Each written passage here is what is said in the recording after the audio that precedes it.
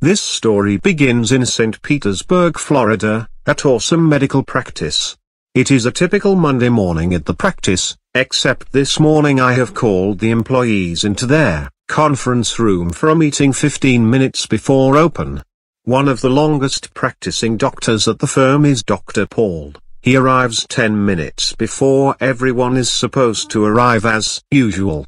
Paul believes the reason for the meeting is because he is going to be promoted to manage the practice. He has been practicing the longest, and has been with the practice since its inception. People begin to fill the conference room. This episode is designed to show a promotion, based upon the justice approach, and similar managerial topics. Thank you all for coming in early. As you know, we have some important things to discuss. I would like to begin by thanking each one of you for your hard work and commitment to the practice.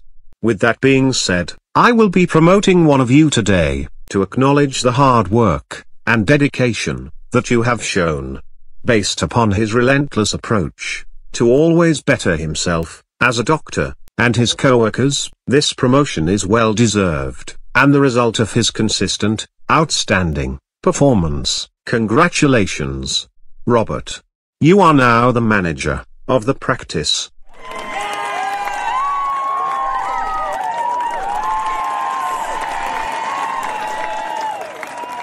I cannot believe Dr. Robert got my promotion. I am way more deserving of this promotion because of my results as a doctor over the years. Robert only received this promotion because of his silver spoon background, not because of his hard work and dedication to the practice.